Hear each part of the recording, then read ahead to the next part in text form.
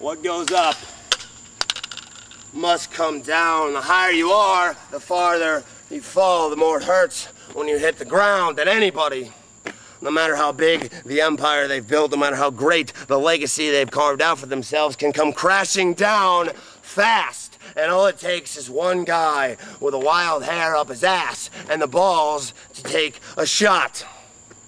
It only took one bullet to kill Abraham Lincoln, and when the history books are written, they will say Bryan Danielson only had to make one mistake to put an unremovable, ugly, bloody wound on his mythical career. If we've learned one thing in 2010, don't stick your nose up at kamikaze or we will break it. On September 25th in Chicago, Yamato is going to make you realize just how bad you screwed up. Because that's what you did. First, he's going to break you physically because he's freaking badass. He's going to break tendon after tendon, bone after bone, until you quit. And on September 26th in Milwaukee, I'm going to take it upon myself to finish the job.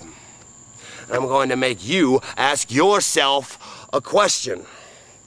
I call you the king of independent wrestling. That's fine, you can have it. You know, while we're at it, aren't we all such big freaking stars? I'm gonna carry this bag all around all the time with all this gold, all these accolades, all these belts, and they don't mean dick. And while we're at it, these promoters, all this money you're giving me, all of a sudden, you know what? It doesn't mean dick to me. I don't want it. What I want is Bryan Danielson's head on a stick. When the night comes to a close on September 26th, you're going to have to ask yourself, am I the best wrestler in the world? I'm not going to tell you that you're not. I'm going to let you ask yourself that question at the end of the night. And only me and you are going to know the answer. You can have King of the Independents. Take it. So I want something more. I want something that's just between me and you.